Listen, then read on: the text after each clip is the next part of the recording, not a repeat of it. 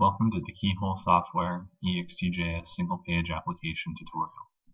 In this tutorial, we'll go over what an ExtJS MVC single-page application looks like, how the code can be structured, and then we'll start diving into what exactly the code looks like that powers this single-page application that you see in front of you. ExtJS single-page applications, along with any traditional single-page application, are called a single page because there's one URL that you go to. In this case, this is you can think of it as a bootstrap URL. If I go to this URL, everything I see on the screen is dynamically presented to me. There's no second, third, fourth URL that gets linked. Everything comes from this single URL. Inside your browser is where the single page application actually lives. In this case, what I have is a listing of all the users in my fictitious system. If we think about this in MVC terms, this is the V.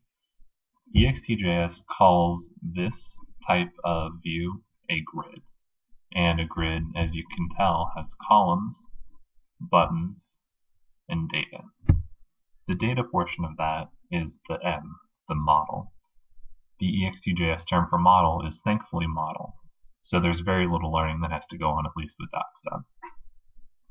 In my grid and any other component that uses models, they will traditionally have a store. And all a store is just a collection of models. You can think of it as an array of models. It also encapsulates the functionality of, well, how do I pull a model from an endpoint? How do I load it directly from the user? All those sort of different scenarios are all encapsulated by the store. But it provides a clean and consistent interface for my view to actually display these models, providing them in a very standardized format. Now, in each MVC, there's always a balance between what should have a controller and what should just be part of a view. In this case, these buttons really are part of my grid, and what we could have done, and might have been perfectly valid, is have a controller and a view for each of these, rather than making them part of the grid, view, and grid controller.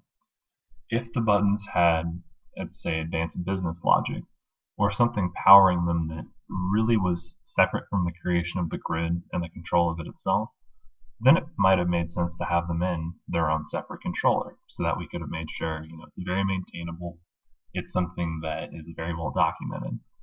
In this case, since my buttons are pretty simple, I left them as part of this grid view and also the grid controller.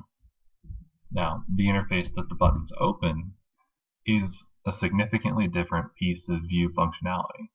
So this view, this edit window that came up, is going to be in its own separate view that's going to have its own separate controller. Its model is actually going to be shared between this interface and the grid itself.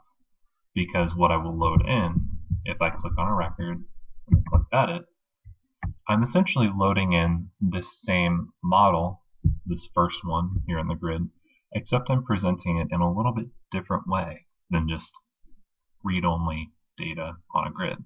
Instead, it's going to be inside of a form.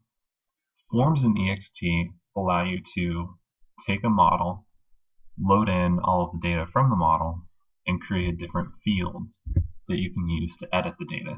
So if I wanted to change this to gardener and then click save, you'll notice that it updated it here. Because they both share the same model, this was very easy, and there's a single representation of the data. This is something that people new to EXT do really like, but there's really one owner of data, and it just sort of gets passed back and forth between different interfaces.